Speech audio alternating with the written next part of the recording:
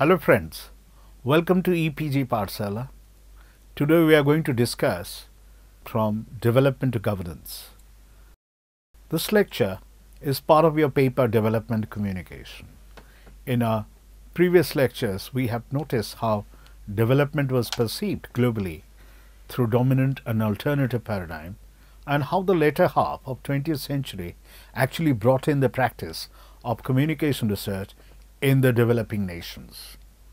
Works of Lerner, Rogers and Schramm notably, and many others, address the issues of development communication during the first decade of development. This lecture will try to explore the issues of development that are beyond state and the engagement of various agencies and stakeholders in development. It is in fact that after globalization, the role of state declined, along with these stakeholders becoming extremely powerful. So besides discussing the emergence of various multilateral and bilateral agencies and their interventions in development in the earlier decades of development, we will also be looking at the changing framework of development post the Cold War period. In this module, you will learn about the transition of development to governance. It will give you an idea about the different instruments of the development that are the policies and planning, and the changing roles of actors, state, international agencies, non-governmental organizations, and finally individuals, and how the multiple actors and agencies are engaged in competing for managing and making the process of development possible. There are several critical perspectives of thinking about development that clarifies our understanding of key concepts.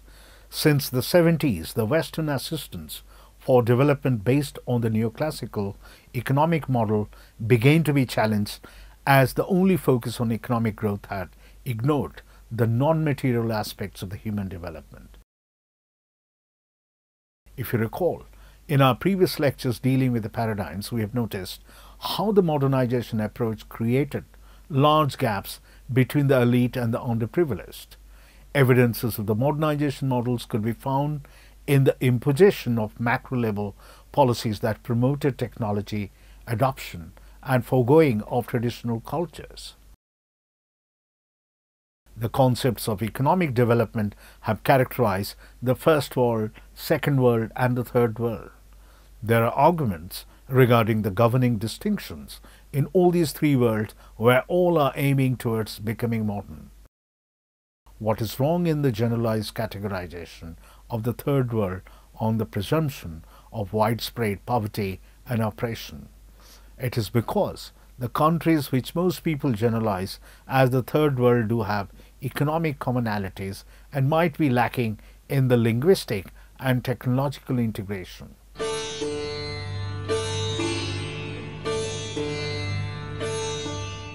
There might be instances where many people of the first developed world who are disadvantaged and in similar conditions of that of the Third World. Further categorization of developed and developing countries as the North and South again appears overgeneralized, and there are several countries in the North that are equally disadvantaged. So despite of all the arguments, what is important is to highlight that the process of development are not geography specific. The critical perspectives challenged the cultural imperialism of the modernization theory and argued for the restructuring of political and economic ideologies. Though it critiqued the flaws of the earlier models for development, yet it was less successful in proposing an alternative theory. The third area of understanding the practice of development was constituted by the liberation perspective that prioritizes communal liberation and empowerment. So what we understand here is that apart from the underlying expectations about development communication, its basic practice remains largely strategic. In our lecture on international agencies, we have learned about the emergence of the various multilateral agencies of United Nations post the Second World War that marked the commencement of development support to the Third World nations. Shortly afterwards, many bilateral agencies also came into existence within the developed nations like the United States, Agency for International Development, and many other international non-government establishments grew in the same time.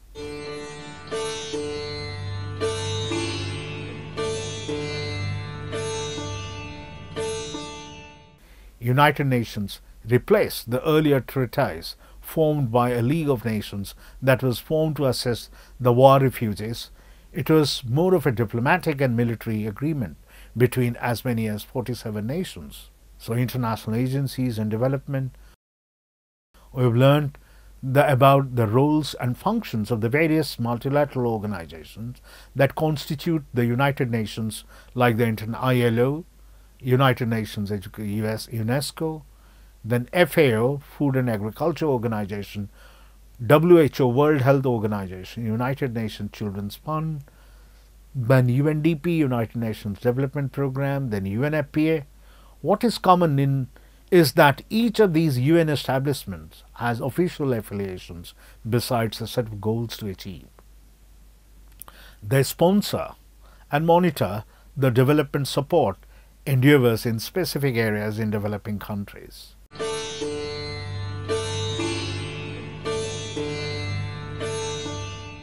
Initially, post the Second World War, the main focus of the multilateral agencies of the UN was on relief and rehabilitation, work in the war-ravaged Europe. But during the 50s and 60s, the attention of the UN agencies turned towards the third world countries that was home to almost two-thirds of entire global population. The assistance took the shape of restructuring economic and infrastructure planning. The 1960s was determined by the UN as the first development decade, and the economic development goals of the representative of the UN were mostly consistent with the formation of bilateral aid agencies. In the 70s, under the influence of World Bank, main concerns were the integrated rural development, and the 1990s also saw the structural economic adjustments and privatization of the most of the government agencies.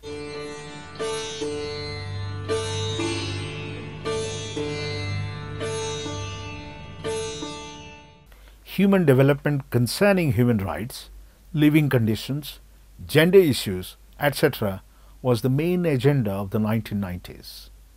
Globalization factor led to several changes and adaptation by the UN agencies, like increased association with the local NGOs, waiving of debts and providing loans for business startups in the poorer nations. We have observed in the above discussion that there has been consistency in the development goals of the underdeveloped regions and priorities of the UN agencies. All these events have basically shaped up the development that we witness today. The 1960s saw the technological transfer from the developed countries to the developing ones.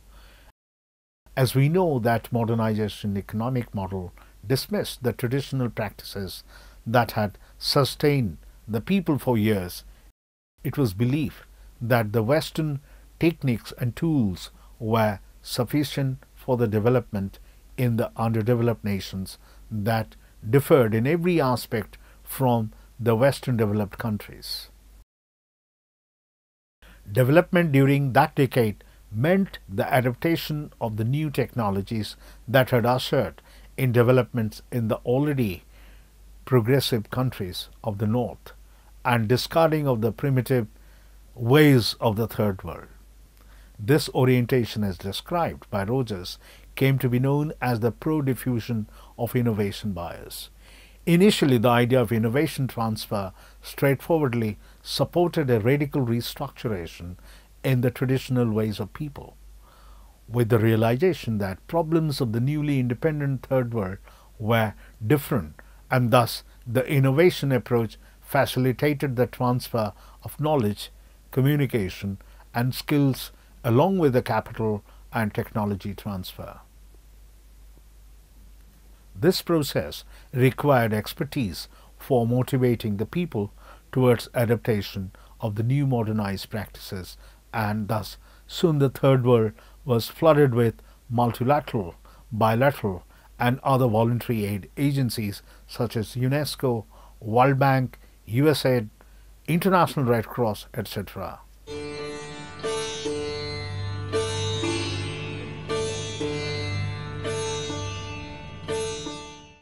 The question remains, do the international organizations really shape up the solutions offered by the state in the developing countries? In most of the developing countries, various ministries of the governments have an extension function. The history of such outreach function of the government could be traced back to the earlier decade of development, when people had to be convinced through persuasive ways of communication for adapting to the new transformed ways of life. Such a service fell under the extension or outreach functions of the government. The extension services were not known to many African countries until the USAID sent their experts for agricultural extension programs in the 60s. Development scholars noted that in spite of the various attempts, the US agricultural extension model could not be developed in the developing countries.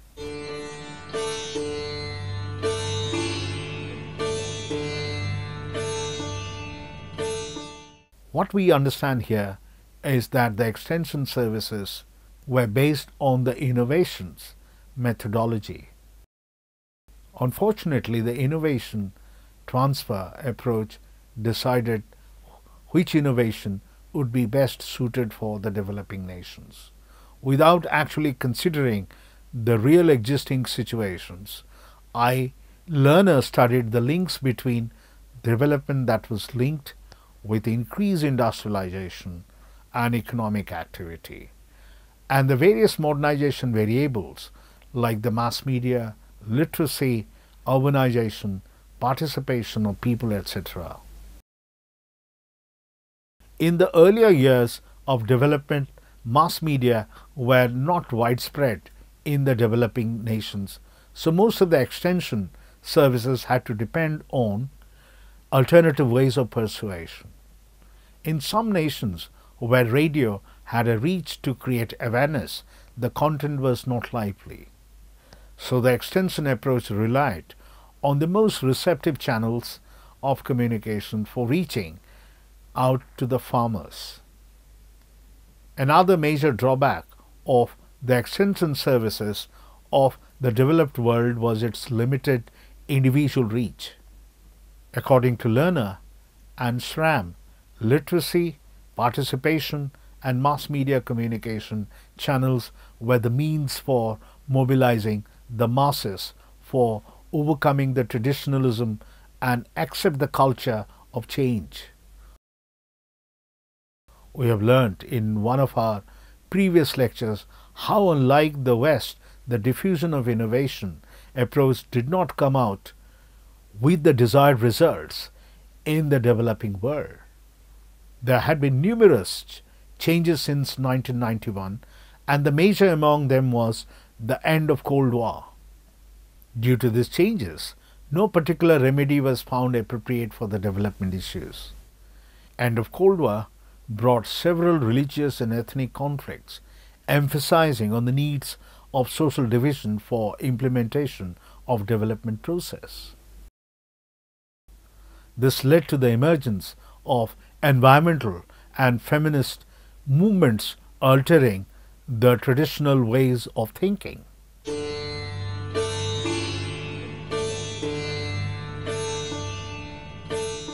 Globalization, which was one of the major changes, had made the associations between development communication process and processes of socioeconomic development a bit complex. It is because advancement of technologies is making the information flow much faster, suggesting new development communication ways in which some instances might create dilemmas with the existing strategies. So what we understand here is that the 21st century is vastly different in terms of community, human welfare, participatory initiatives, and transparent modes of communications. The innovations during the Cold War era were basically uniform in nature and implemented neoclassical economic mechanisms and perspectives.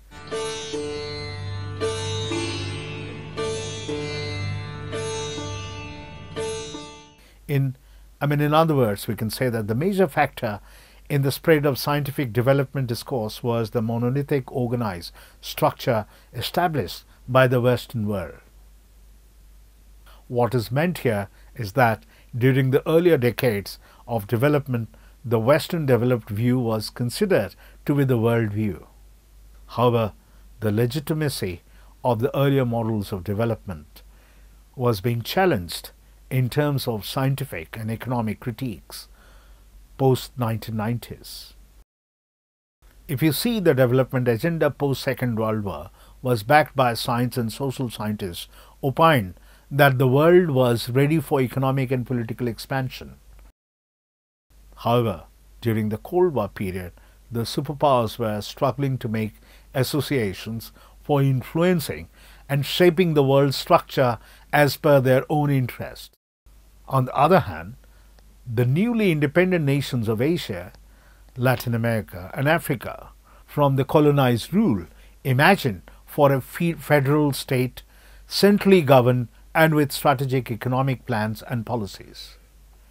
Another most significant agenda for development in the developing nations was set by the expectations of the people. Here in this context, the role of NGOs is significant as that acts as an intermediary. We have earlier learned about the role of NGOs in development in earlier lectures.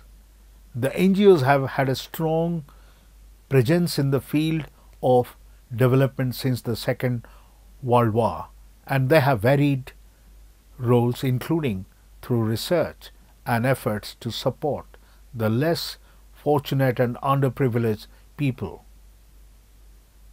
The growth of the role of NGOs as agencies of development in the underdeveloped countries has been rapid post the Second World War.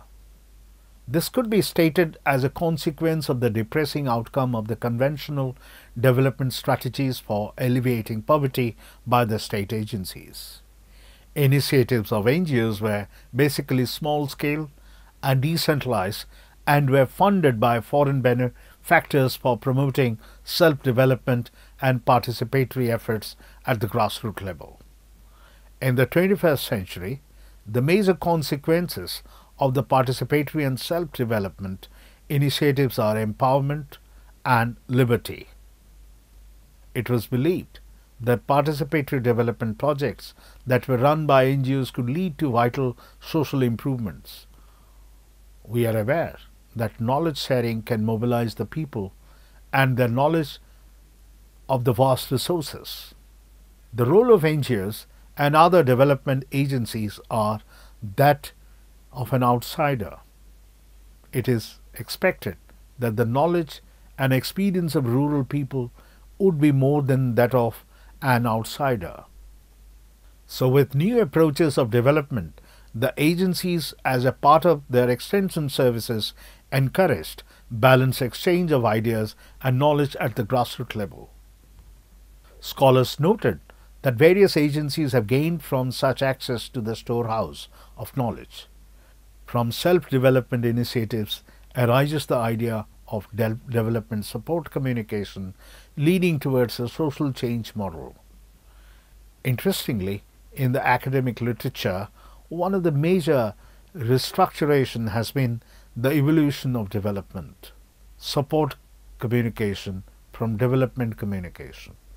After some initial opposition, the idea of development support communication received acceptance among the various multilateral organizations of United Nations like the UNICEF, FAO and UNDP. The truth about the social conditions in most of the underdeveloped countries is that majority of the people at the rural grassroots level are trapped in situations of dependency with mostly unequal and stratified socioeconomic structure. Hence, participatory approaches are considered essential as the low status conferred to certain groups obstructs awareness initiative of the state.